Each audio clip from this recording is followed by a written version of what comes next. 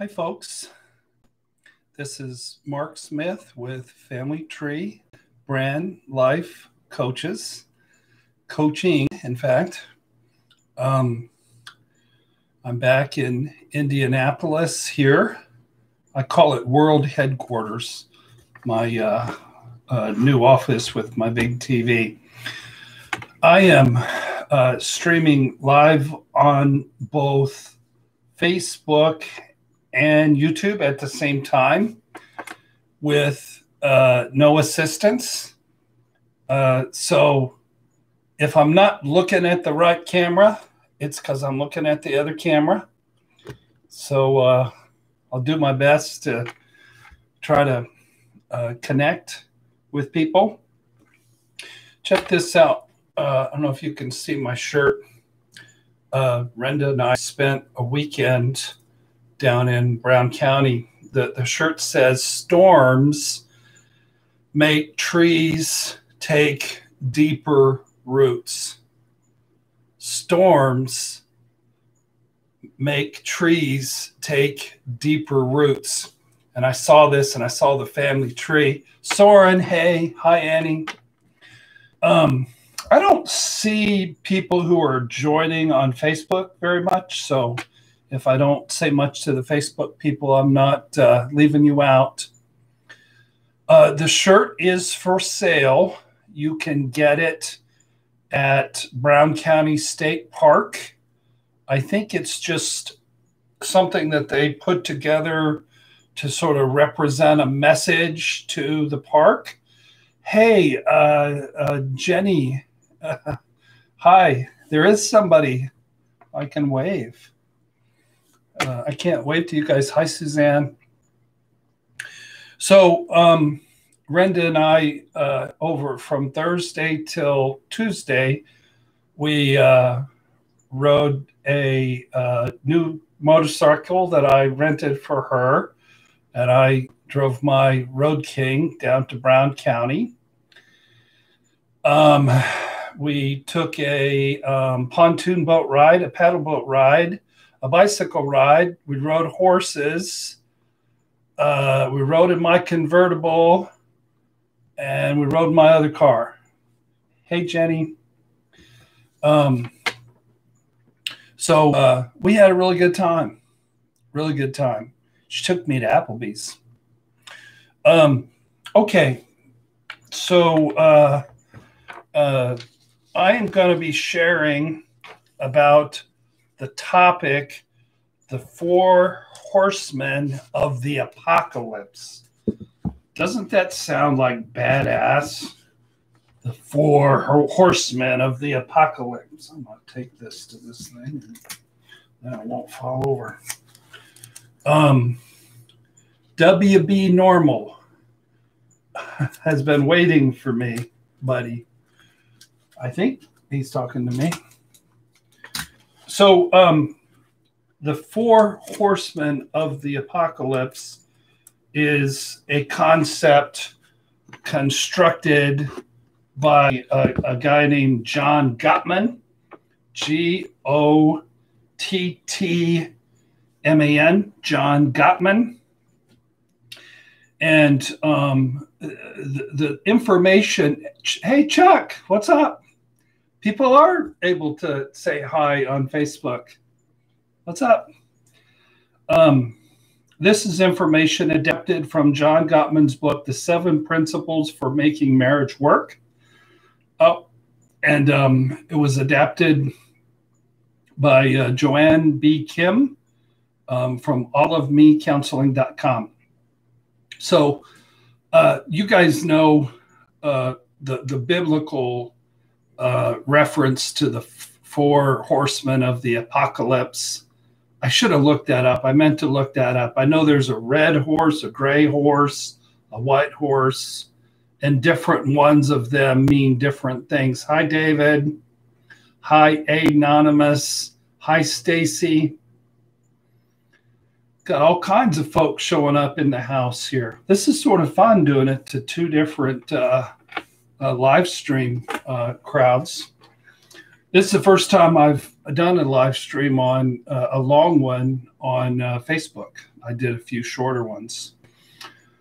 So basically, the four horsemen of the apocalypse is four really bad things that can happen. I miss you too, Chuck. All is well. I hope all is well with you. Four really bad ways of behaving, bad energy, bad juju, if you will. Juju. It's a fun word to say. And I'm going to go through all four of these. I used to tell a story about John Gottman, and it turns out I had the story wrong. This is what I use. I've been saying this for 30 years, that this guy is a marital researcher, and he could spend 15 seconds watching a video. And in that 15, okay, Annie says the white horse, the red horse, the black horse, and the pale horse. Awesome. That's taken from the book of Revelation, and it's really bad shit. All right. So Gottman just turned the really bad, shit from the end times into really bad shit in marriage, to loosely, sort of describe it.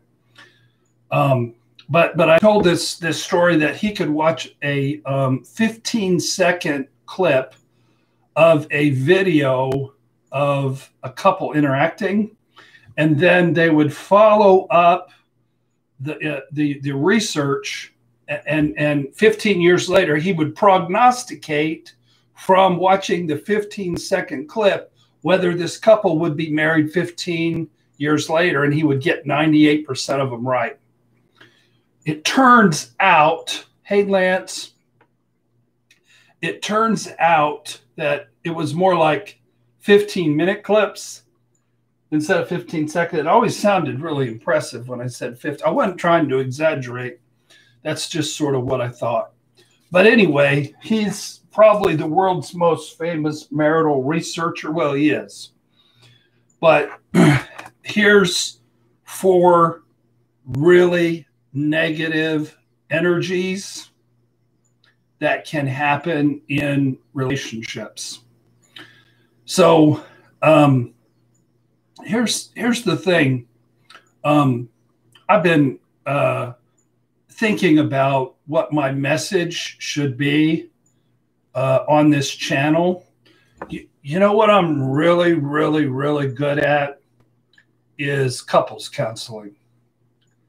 If you got a couple that's stuck or uninsightful, uninspired, I'm pretty good.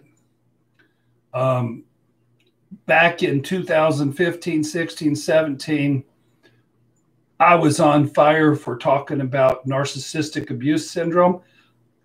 I've sort of grown through that and grown up from it. Suzanne says Gottman also wrote 8 Dates, which is a great book. Suzanne, write a little more about 8 Dates. I'm intrigued. It sounds like a movie. So when I talk about relationship issues, I get like 3 people that watch the video. They're badass videos, I'm telling you. Hey, there's my wife. I made a video, the last one, I forget what it was about. It was really good, but I don't remember what it was. But it was one, I think it was one of the best videos that I'd ever made. Didn't get a lot of viewership. Listen, when I'm talking about relationships, it doesn't have to be in a romantic relationship. It can be a relationship with your kids. If you hear Polly coughing, hi, Moreno, am I saying it right? Moreno. Holly was at the pokey. He was in the pokey. He was at the dog kennel, and I think he's got a kennel cough, and he's carrying on with himself. You know what? I'm going to show you guys. Let me see if I can reach this over. I don't think I can reach it over far enough. I don't know if you guys can see. You can't see it. Shoot. I got the coolest thing. I'm going to turn this so you can see it. I got the new aquarium with fake jellyfish. I'm going to leave it like that, even if you can't see me. We're going to have the jellyfish. Maybe we can name the jellyfish like we named Fernando. Those are fake, but I really like them. They swim around. Does anybody remember what we were talking about?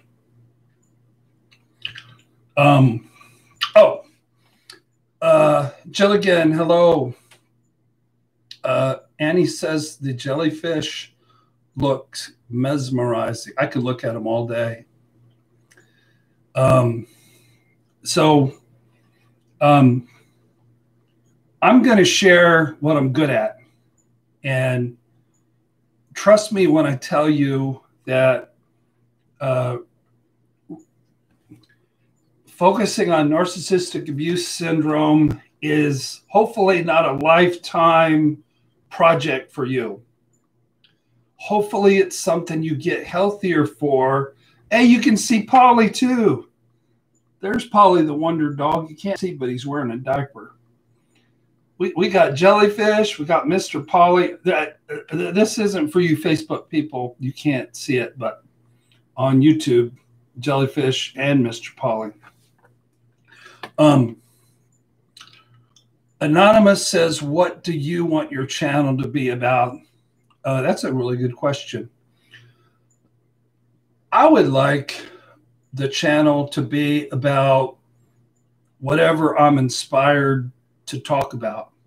I don't just make videos to make videos. I believe that God speaks to me. I believe the universe speaks to me. I believe when I pay attention to my life, I learn things. I believe when I pay attention to my clients, the people I learn the most from are my clients, that I get inspired. And Renda's watching on Facebook now too. Hi, honey. Let me wave at you. So tonight, I didn't really get inspired. I've been busy with my wife for the last 5 days. I just have this one handout. Hey, Patricia Harrison. Hey, how you doing? I'll wave at her too. There's one handout that I saw online, but it's so rich with material. I think I could fill in an hour and a half. So thank you, Annie. Mr. Polly's been doing really good. He had ugly booger things, bloody, nasty things on his head and his eye, and he had surgery, and he's all better. So the first horseman of the relationship apocalypse is criticism. Being critical. Let me show you something. I've shown you this before. If you've watched very many videos, you've seen this. But there's 4 ways that you can see yourself and see others.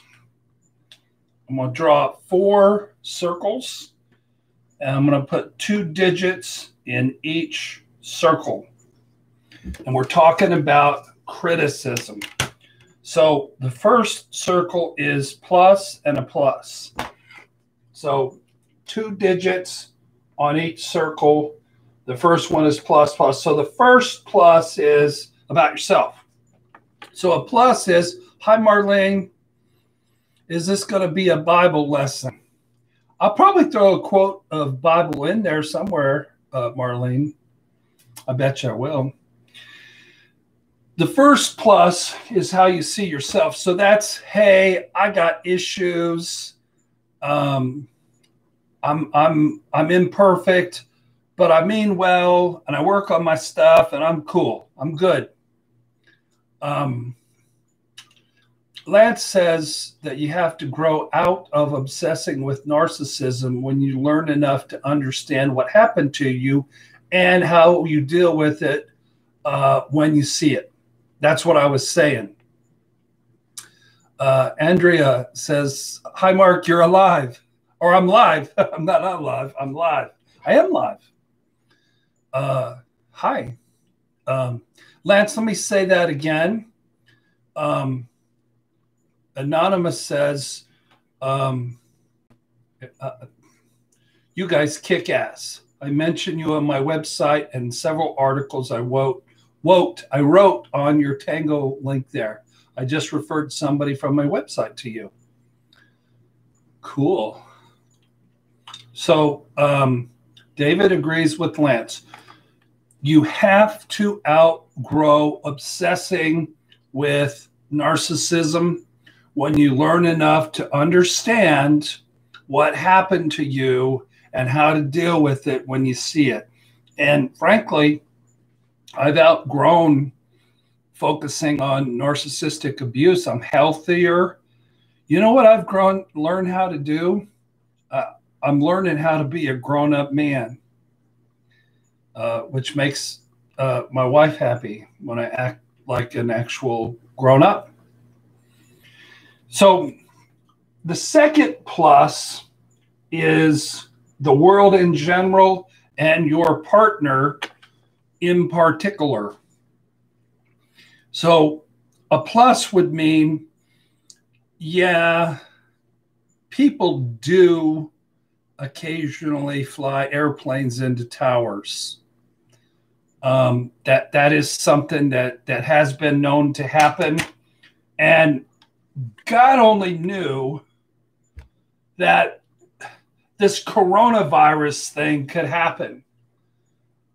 How weird and strange and awful and surreal has this been? I did not know the world could get so out of control and dark and negative. However, plus says that the world is still a good place. Most people are well-intentioned and most people are good people. So that's plus. That's the healthy one. Plus minus is criticism. What Dr. Gottman is saying is the first horseman of the apocalypse. Plus minus is, I'm cool, but you suck. I'm the plus, you're the minus. I'm the victim, you're the perpetrator. I'm offering criticism. Let me share from this sheet here. Criticism is attacking the character of your partner at their very core. It's different from having a complaint. Hey, Steve Bivens is watching on FaceTime. He normally watches on YouTube. What's up? I'm gonna wave to you. It's different from a complaint, which focuses on the behavior. It's fine to make a complaint to your partner, but criticism is, why can't you do this right? And what's wrong with you? That would be an example of a criticism. What my wife and I do is, hi, Shard. Shard says hello. Marino says narcissists are very plus minusing. That is very true. What my wife and I do is we use the words, may I be authentic? Last night, my website was down. I was having a issue with a company that was actually being unethical and cheating me out of money, and I was a little stressed about that. My lips got something on them. I was writing an email, and Brenda came over, and she said, "May I give you a pointer?" She didn't sneak up on it and saying, "May I be authentic?" She said, "May I give you a pointer?" I looked at her and said, "My website is down. I'm dealing with that crisis. I'm dealing with this other problem. I'm trying to share an email, but yes, go ahead and bless me with your pointer." And she goes, "Breathe. Just breathe." I'm like, okay. You know what? It helped. It helped to breathe. So when Renda shares with me, "May I be authentic," she isn't maligning my character. She isn't being reactive. She isn't being critical. She's just saying, "This is me, and what came up for me when you did such and such, I felt such and such," which is really easy to hear. I'm like, okay. Hey, Sarah. Sarah says, "Hi, Marky Mark." For her to just say, "Hey, I'm being authentic. This is what I'm sharing. I'm sharing something that's coming up for me, and I'm just being real." That's easy to hear. That is the opposite of one of the first criticism, the first horseman of the apocalypse. Hey, Carrie. Somebody just got on Facebook. She called me. What was that guy you called me? The guy used to be associated. Dr. Phil. She said I was Indianapolis's Dr. Phil. I don't know if that's a compliment or not. I think it was. Hi, Carrie. Good to see you. The second, I don't know if these are in order, by the way. I'm going to save the worst one for last. The second of the four horsemen of the apocalypse is defensiveness. Does anybody out there know anything about defensiveness?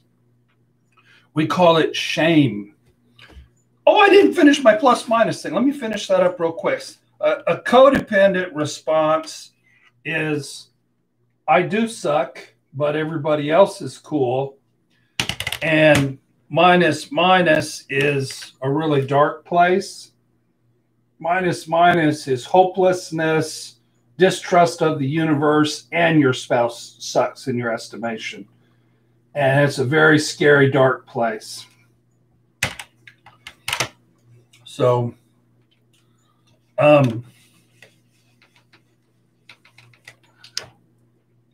so what defensiveness is right under a person's psychological defense mechanisms, which if you're a healthy person, your defense mechanisms are,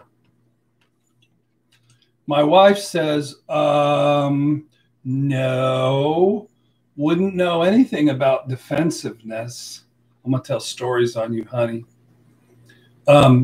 David said he's been in minus and done that.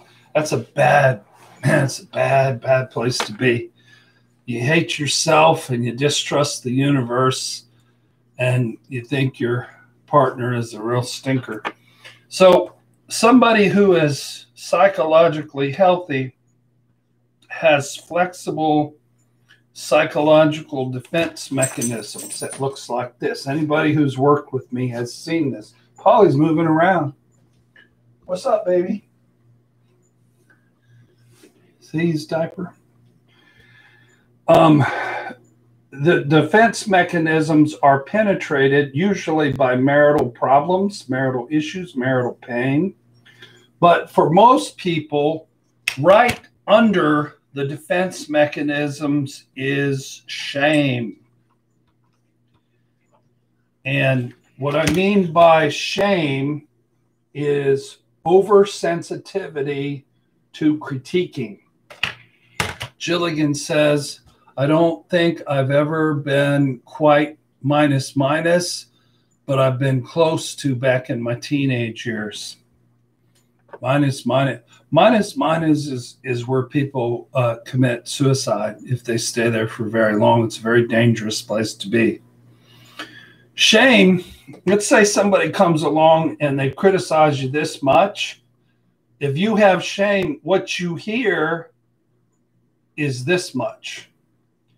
And then you might react this much. And whoever's talking with you, they're like, dude, I'm just trying to say this. Why don't you chill? Gottman says, defensiveness is self-protection and retaliation to ward off a perceived attack. It's shifting the focus away from the problem onto the partner's flaws. The problem isn't me, it's you. This is where I'm going to tell a story about my wife. Honey, I'm just doing this to teach the people. Don't get defensive now, but of late, my wife and I both have been practicing being non-reactive and coming from our personality and not our wounded little kid part.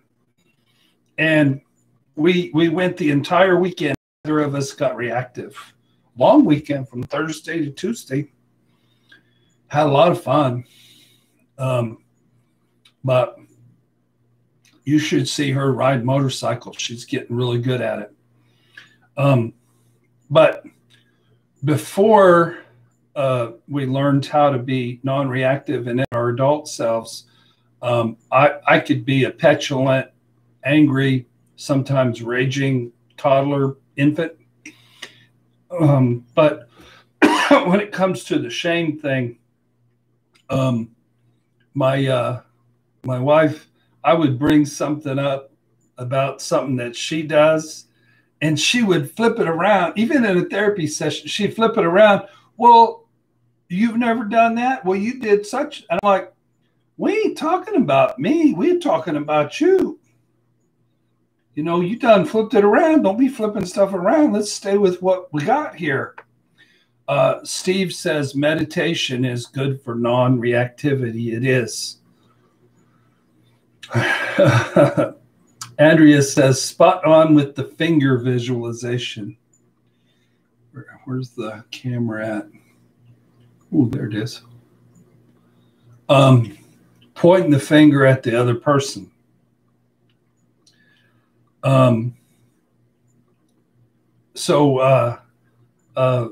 Whenever I'm working with a couple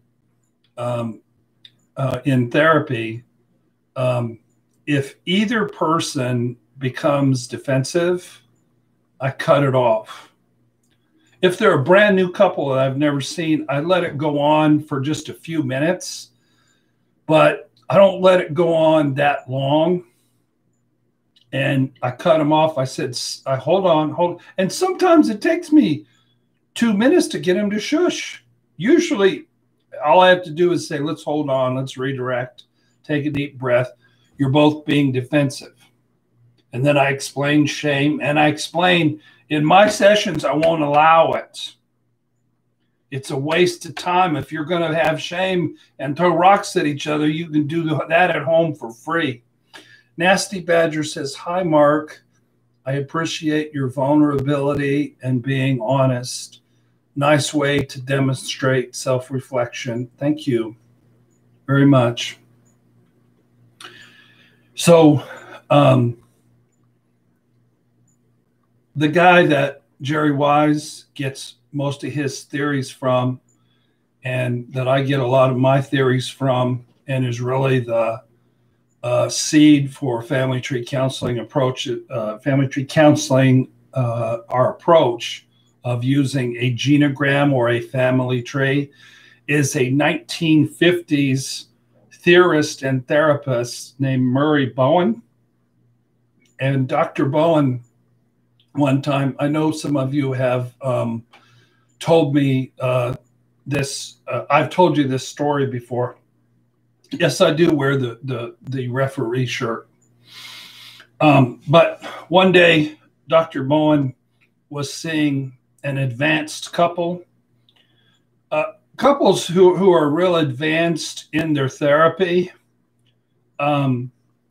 they sit down, they point the chairs at each other, and they address each other instead of funneling it through the therapist. When people come in and they're all fussy britches with each other, they have to funnel the therapy between the therapist, which is fine, but you get a really advanced couple and they sit there and just converse with each other in a safe and healthy manner. So Dr. Bowen noticed that they were conducting themselves in a safe and healthy manner, and he went the entire session and didn't say a single word. And Dr. Bowen was a very famous man, and the guy, this is back when people wrote checks. So the guy was writing him a big fat check. He said, "Dr. Bowen, what'd you do to earn this big fat check that I'm writing for you?" And Dr. Bowen says, "I provided you with a safe space."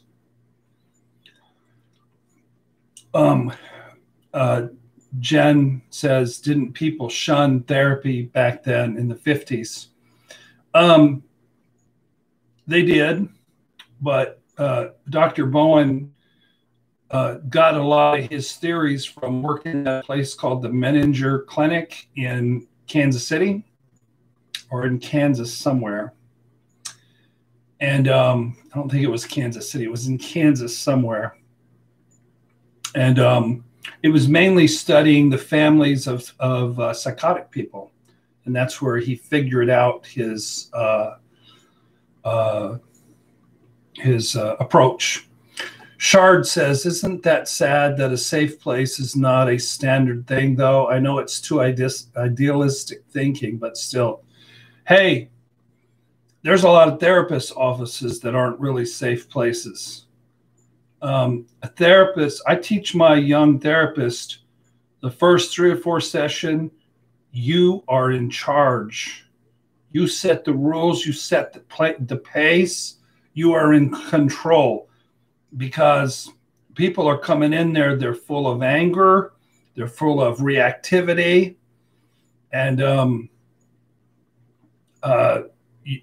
it's invaluable to have somebody provide you a safe place. Now, Dr. Bowen did a whole lot more than just providing a safe place. He provided theory about enmeshment, emotional cutoff, interdependency.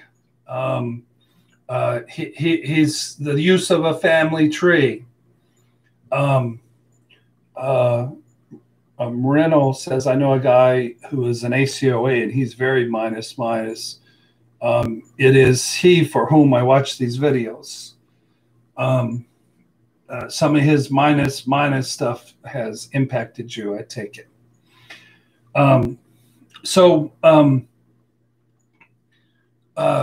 And I do a whole lot more than provide somebody with a safe place, but it's the beginning place. Sarah says, "Shit happens. It changes us. We heal and we don't. Love who you are and who you are becoming." That's sort of a plus perspective. The thing with shame is there's really 2 kinds of shame. There's internal shame that can spiral. I feel bad about myself. I'm a piece of shit. Nobody loves me and I'm going to go eat worms, sort of a spiral. That's internal shame. If you suffer from internal shame, I would like to recommend the book Healing the Shame That Binds You by John Bradshaw. Healing the Shame That Binds You. Everybody listening to the sound of my voice should watch or read or listen to Healing the Shame That Binds You by John Bradshaw. But I wrote an article once, and you can Google this, and you'll find it. It's called Healing the Shame That Blinds You. It's an article that I wrote. You'll find it on our website. It's a takeoff on John Bradshaw's book, but there's a different kind of shame. Not that internal shame where you spiral. It's the somebody's critiquing you this much and you hear this much. It blinds you to reality. So Google that, see if you can find that. Healing the Shame That Blinds You by Mark Smith. Okay, I have covered 2 horsemen of the apocalypse.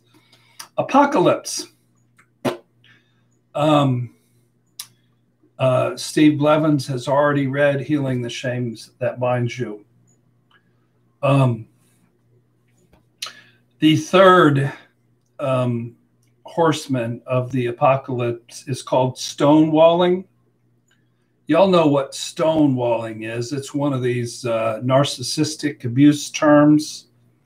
Gottman describes it as withdrawing from the interaction, shutting down or checking out, habitually avoiding conflict, turning away, acting too busy, or engaging in obsessive behaviors, saying, whatever, I don't need this. So David says stonewalling is something that he lived with for 25 and a half years. I don't know where Mr. Pauling went. He's still there. You just can't see him. Fell back asleep. Stonewalling looks almost healthier because you're not yelling, you're not screaming, you're not being defensive, you're not criticizing anybody, but it's pouty and it's avoiding communication. One of my biggest wound from childhood is I never bonded with my mother due to some health concerns that she had when I was born, followed up by her borderline personality disorder and being wrapped up with a lot of different people and a lot of different things and not really caring enough to be connected enough with me.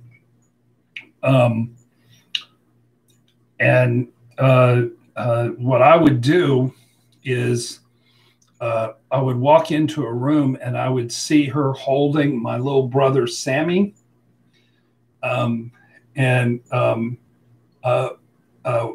I would stonewall, even as a 2.5-year-old, is I would storm out of the room and I would slam the door and go and pout and ignore my mom for several days.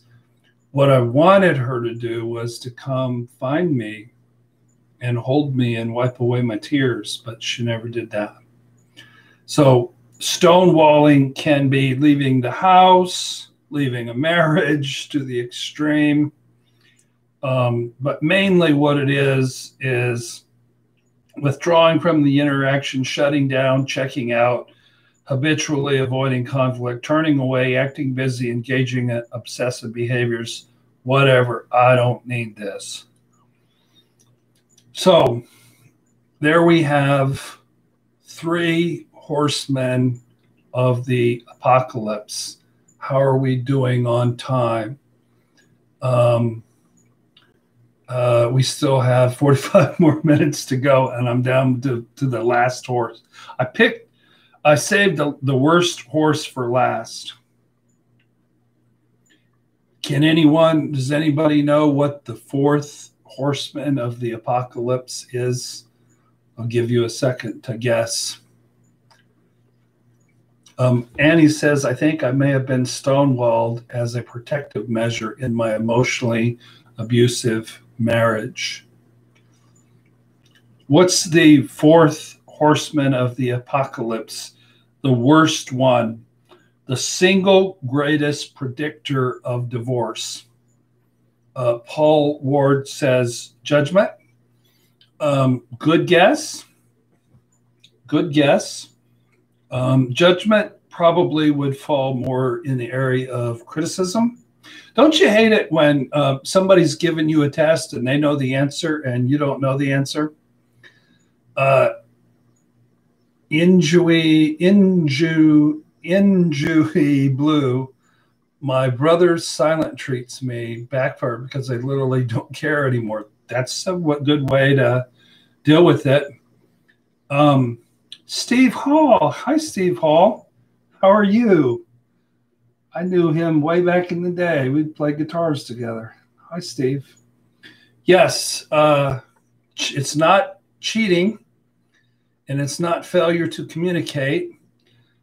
Steve Bivens guessed first, and my wife guessed second, and David guessed third, and Train Standerholen guessed fourth. It's contempt. 4 of you get gold stars. Contempt. Contempt is treating your partner with disrespect or ridicule. Contempt is thinking that you're better than the other person. Contempt is your partner feeling despised and worthless. Contempt is using eye-rolling, sarcasm, name-calling, stuff like you're disgusting or you're so stupid. It's the single greatest predictor of divorce. It's not arrogance. It's contempt. David cheated, and he looked at the last email, and he saw the picture of the 4 horsemen. You still get your star, David, even though you cheated. So as a therapist, the thing I like about doing teleconferencing is my monitor is a 55-inch TV. My clients' heads are about as big as a watermelon, bigger than my watermelon head. And I can't see their feet. If they're kicking each other, then we got issues. And he says it's devaluing the other person. True. But when I'm watching on teleconferencing, I can see even better when I'm in my office, the subtle roll of the eyes, the little arrogant smirk. Sometimes I notice people's ears turn red. Sometimes people's necks turn red. Sometimes people's cheeks turn red.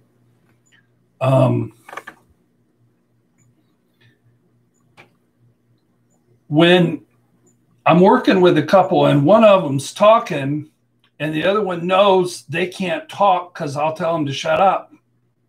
I'll stop them. I said, stop.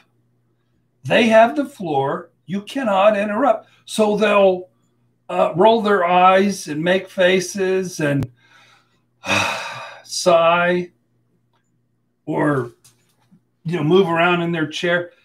One of the reasons why we're not seeing people in the office, one of our therapists is Angie Caprietti, is seeing some people in the office. But the reason that we're not doing this is we would be required as therapists to wear a mask. And I feel like a bank robber. I feel like a clown bank robber while I'm wearing a mask. I don't mean to make fun of COVID or anything, but I feel like a clown who's a bank robber. I feel ridiculous. Plus, I can't breathe or talk. But I couldn't do couples therapy when they're both wearing masks, especially if they have those ones that wrap around the whole bottom part of their face. They could be like smirking and making smart ass faces, and I wouldn't even know. We can't be having that. So again, the biggest single greatest predictor of divorce, the thing that John Gottman saw on tape, where he could predict and prognosticate 98% accuracy of the couples that are going to stay married or not stay married 15 years later, is any form of contempt. A lot of contempt is in the tone of your voice. A lot of contempt is in your facial expressions and your body movements. So if somebody's talking and there's all kinds of facial gyrations going on, I'm like, time out. Joe, did you see Mary do the big eye roll? And he's looking at me. He's not even looking at the TV, because you can only see that your picture's little tiny with the Google Meets that I use. So he didn't see that she was over there rolling her eyes. And but contempt is a marriage killer. Contempt is a killer of any relationship. What codependents do is they put up with contempt. They were treated contemptuously, so they get used to be treated with contempt. My wife says, well, crap, I guess I'm in trouble then. Honey, you've actually gotten much better. I would say that I feel 80% less contempt coming from you in the past 3 to 6 months. 80% improvement. So you're doing really good. But a healthy person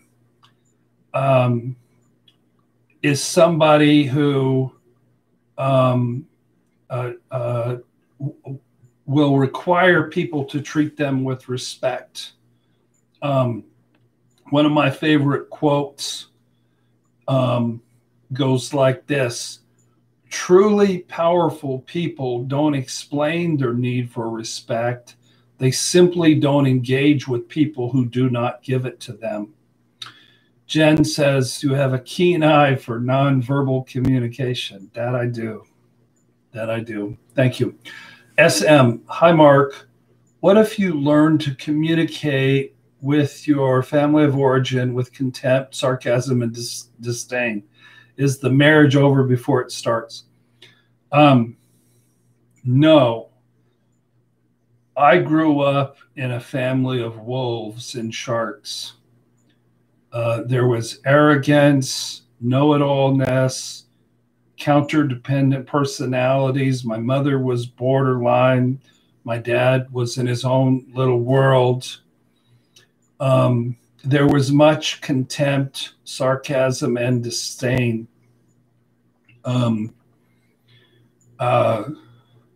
What I did was, for 27 years, I married what I call my antitype, the opposite of my mother, or a codependent. And even though I still engaged in contempt, sarcasm, and disdain, if you marry a super codependent, sometimes they don't fuss back much for a while. But when you're raised with wolves, you either become a super codependent or you get a little bit of wolf in you. Sarah says she was raised with wolves and she was the pork chop. That's not good. But that's a very good question. Hi, Michelle. Good to see you. Welcome to the show. This is the first time I've done a long show on Facebook. I do every Tuesday night at 8:15-ish for several, 3 years at least. we've been doing a live stream on YouTube. But hey, Michelle, hope you're well. Hi, Kimberly Blair, welcome. So contempt is the devil. Contempt is cancer. Contempt is something that a good therapist will notice in a heartbeat and point out. Again, much of it has to do with the tone of your voice.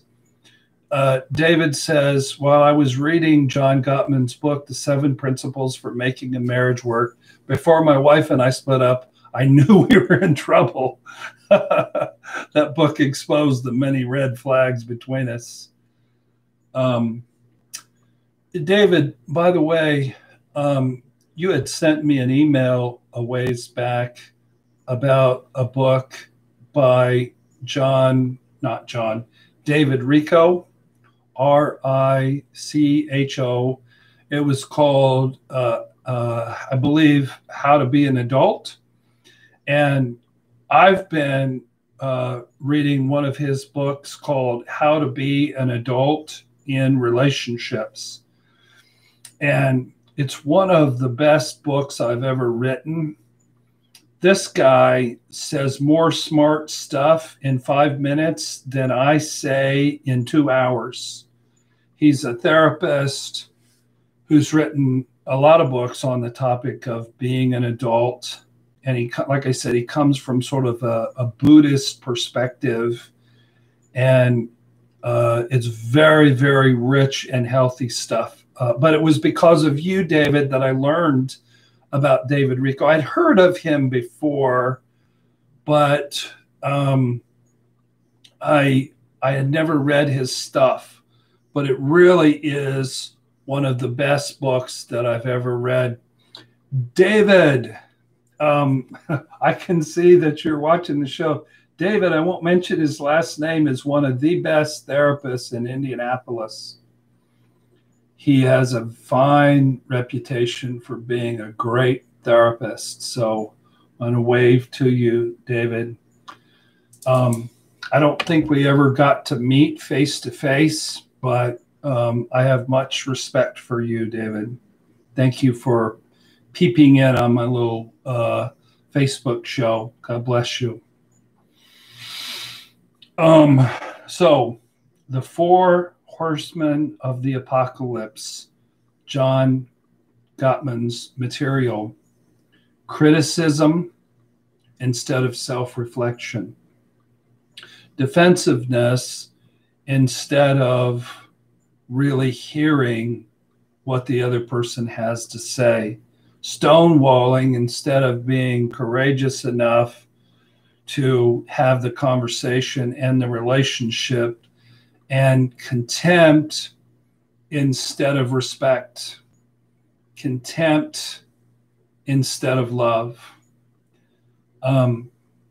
There's a guy who used to be in one of my groups, and he says, just keep working on cleaning up your side of the street and you'll be okay. Clean up your side of the street first. The best therapist who I've ever seen, and I bet I've seen 25 therapists since 1985, literally, counting my little 6 trips to on-site and a short stint in 2015 after my shattering in a treatment center. I've probably seen 50 therapists, really, if we counted them all up. The best therapist I've ever seen is a guy named Steve Cooper, who actually works at Family Tree. And I had no idea how brilliant the guy was. I knew Jerry Wise, who used to work for me at Family Tree. I actually discovered Jerry Wise, who's gone on to be quite successful and quite famous. But I knew Jerry was brilliant, but I didn't know that Steve Cooper was brilliant. But the man is brilliant.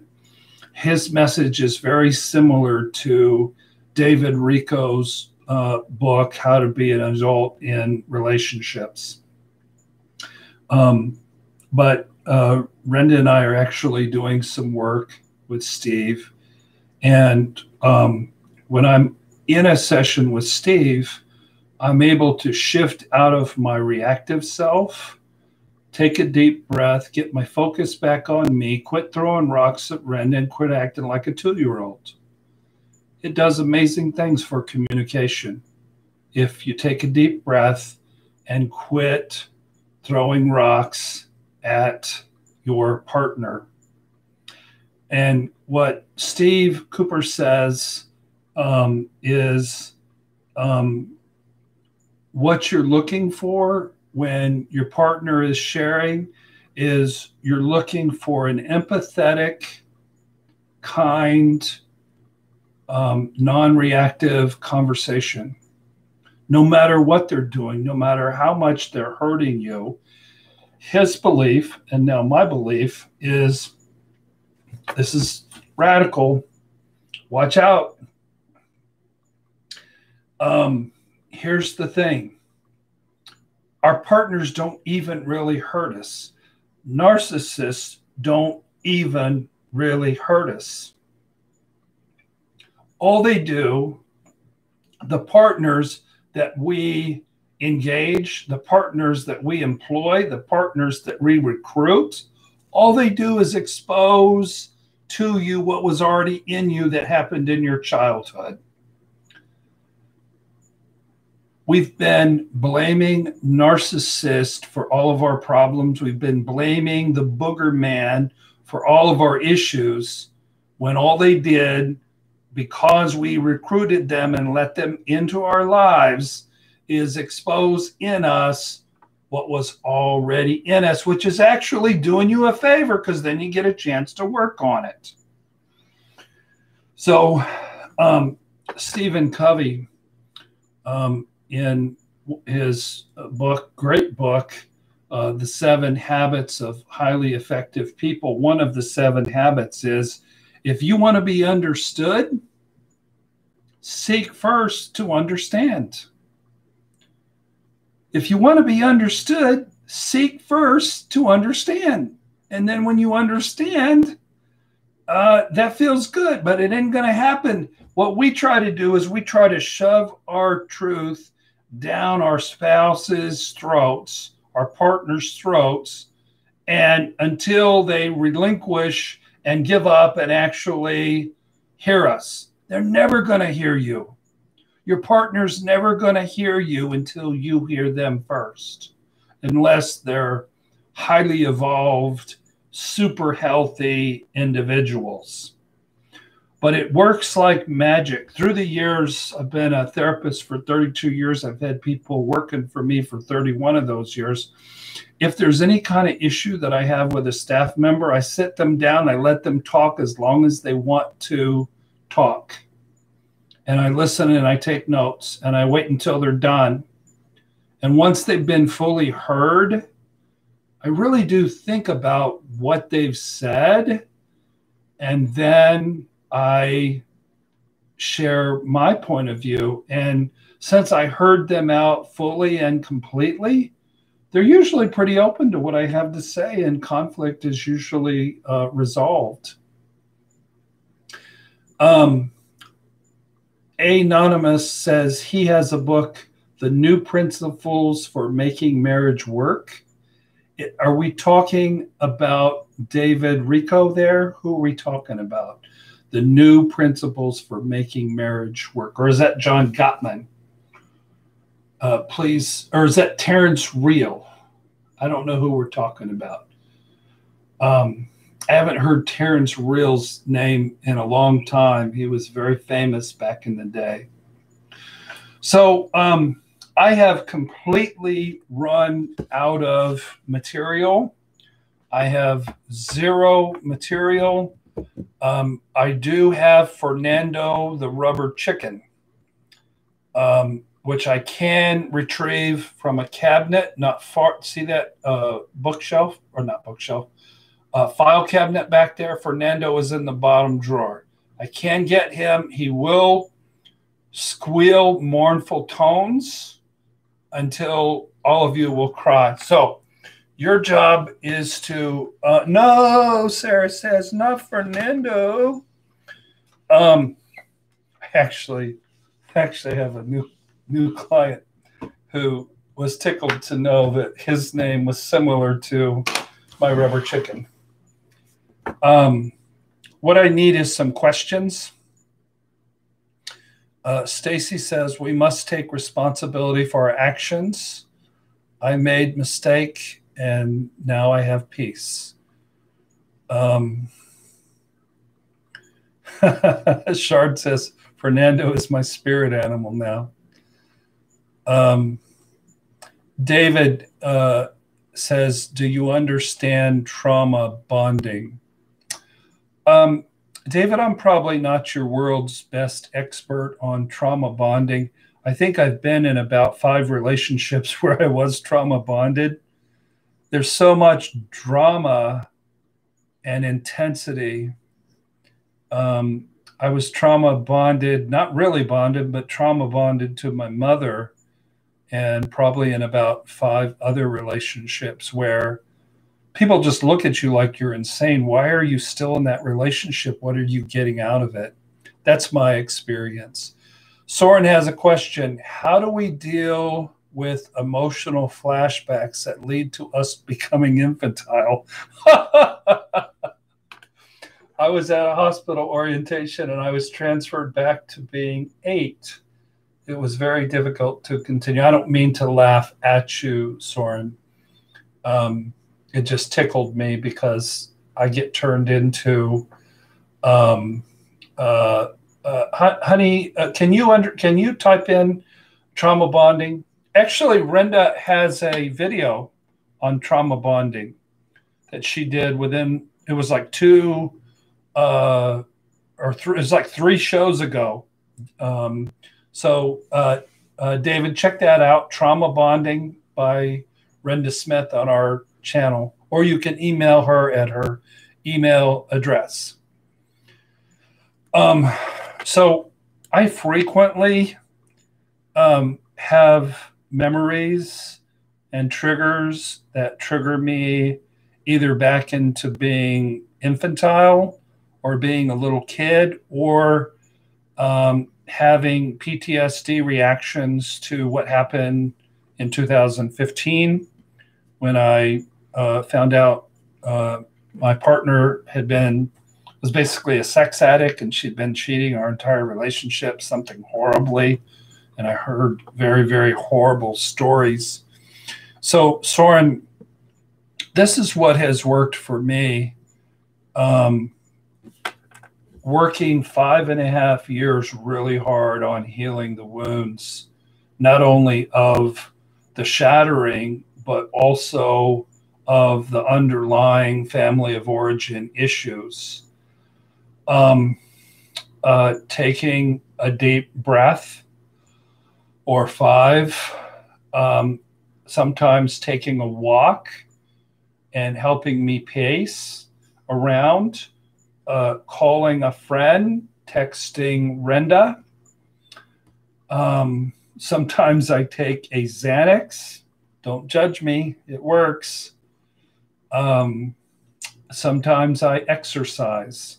You can't always exercise. One of the things I do now is I look at my beautiful jellyfish that are really not real, but they make me so happy. I'll tell you that.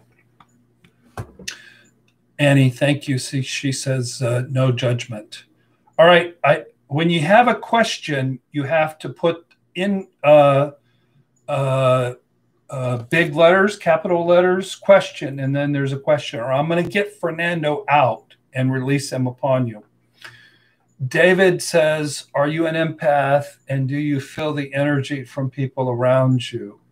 Also, can you explain what you mean about your shattering?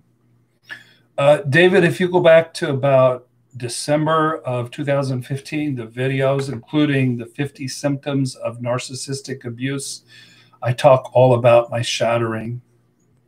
It's when you don't just get broken in a relationship, you get shattered into a million pieces. You know what is weird about me is in real life, I'm really not an empath. In real life, I'm sort of an oblivious dork, if the truth be known. My wife will affirm that diagnosis. But in a therapy room, when I'm focused on the client, I'm very much an empath, and I can pick up on the slightest little bit of emotion, the slightest little glazing over of the eyes.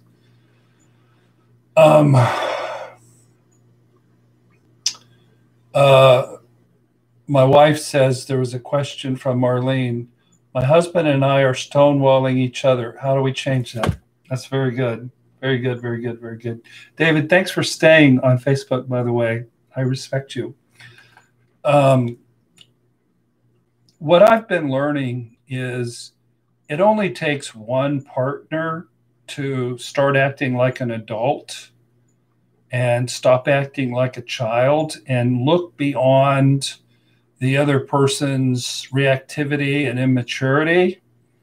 If one person will do that and seek to have that empathetic, graceful, loving, understanding conversation, then one person isn't stonewalling anymore, Marlene.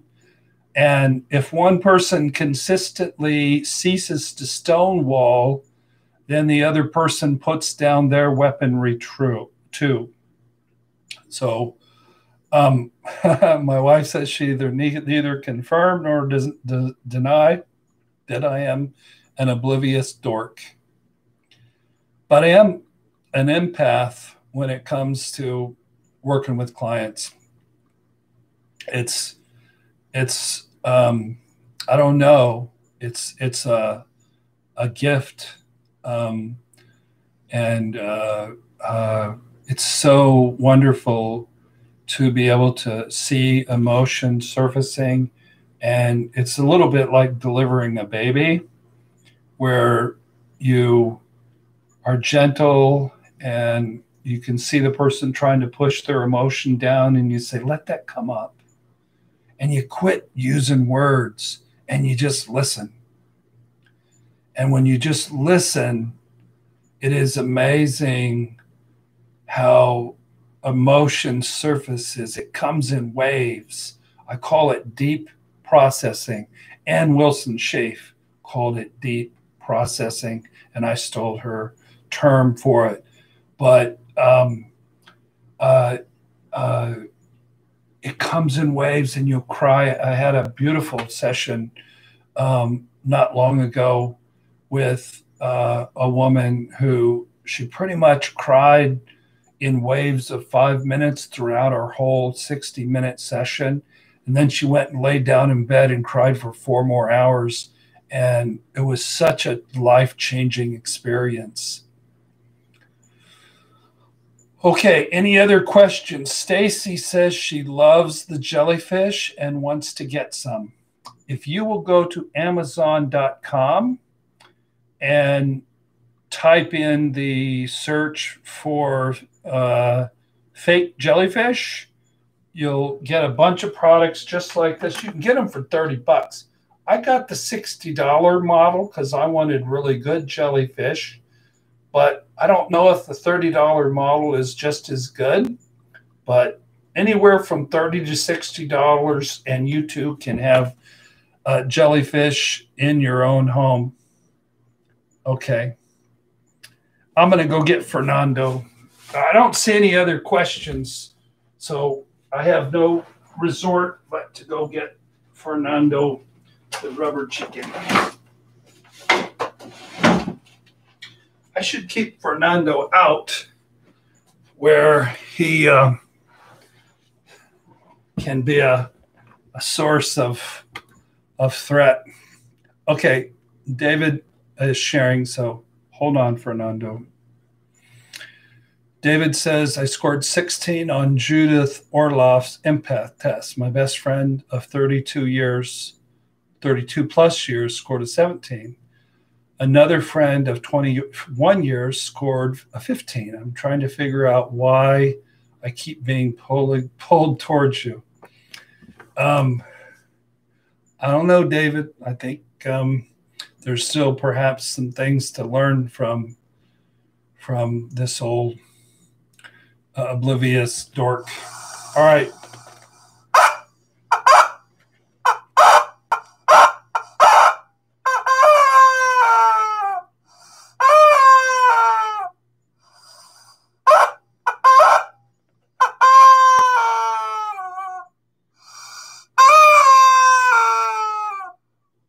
You guys asked for it. Soren, how can I get crazy women to stop hitting on me? It's as if a nurse in a psych ward gives the patients my name, number, and address. Just keep working on yourself, Soren. That sounded like a joke, but I know it isn't a joke. Back when I was 45, I'm 61 now, but 45 to 55, really 45 to about 50. My unresolved issues with my mother came up, and quite often.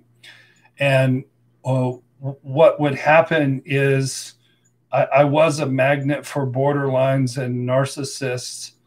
And I'm not the greatest looking guy in the world. But back then, it was like this magical, mesmerizing power of crazy women who thought I was very attractive. So just keep working on yourself, Soren. I have to tell you that I really don't think crazy women are attracted to me anymore. I don't get pinged. You know how one submarine will ping another submarine to see if that submarine is still there? That's what people do when they're checking you out. They ping you. Stacy Diggs Fernando. Good night, Sarah. Good evening. Thank you for...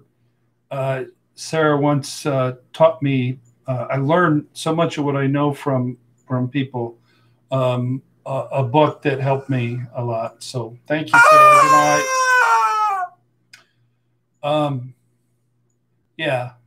So keep working on yourself, Soren. If you sense a crazy woman checking you out and pinging you, ignore them. Walk away from them. Jenny has a question. What effects do you think the pandemic has had on couples that you're seeing lately? I suspect it's brought out the worst in many of us.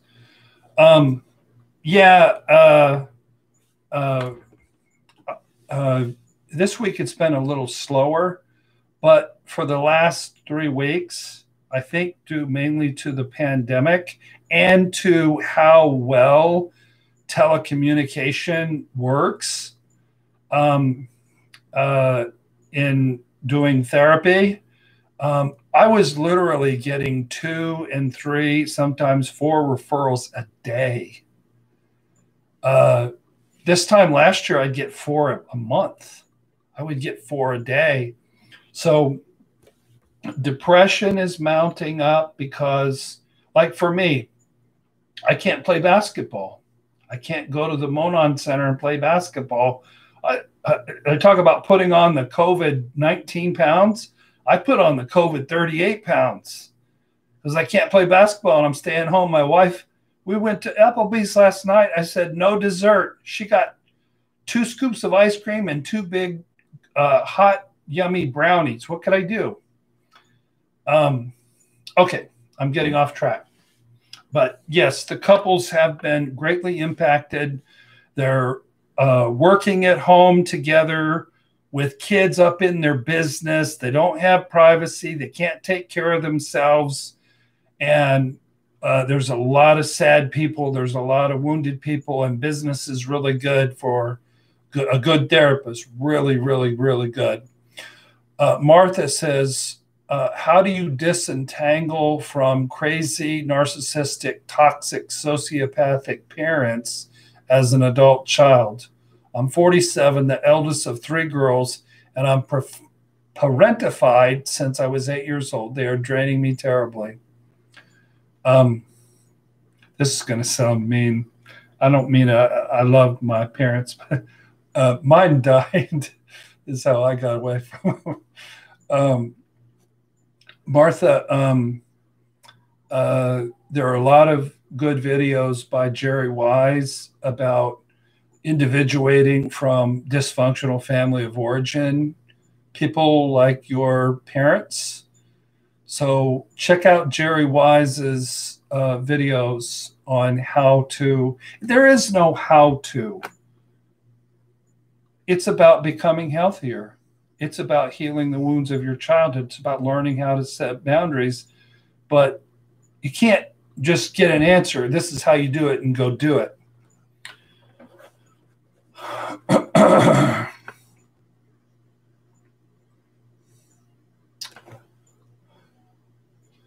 Anonymous.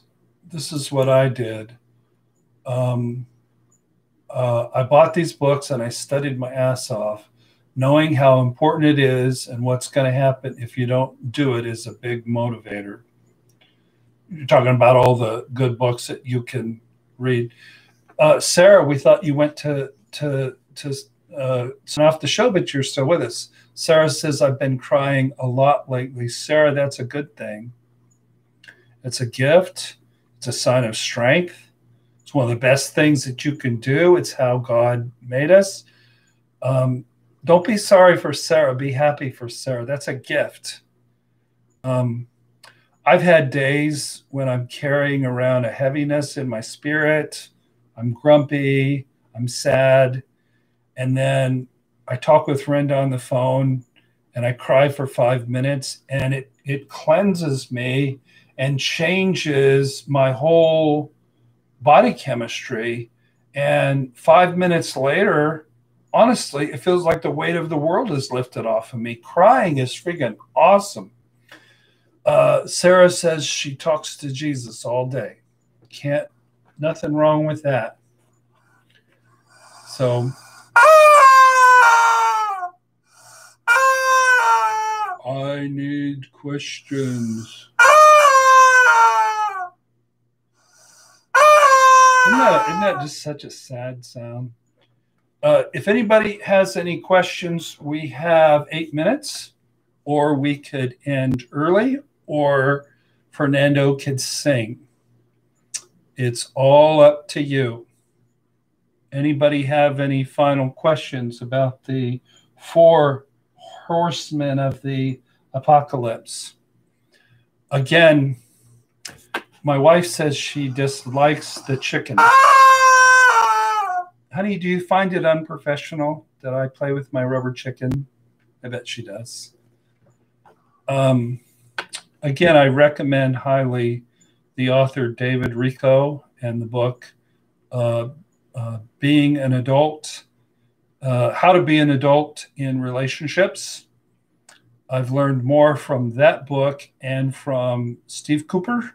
I'm trying to call, it hurts my wife's ears. Is that too loud? Perhaps I should hold him back and cover his mouth to keep. Jilligan says, go ahead and end early. Take a little time off. You deserve it. Ren and I did have a very busy weekend.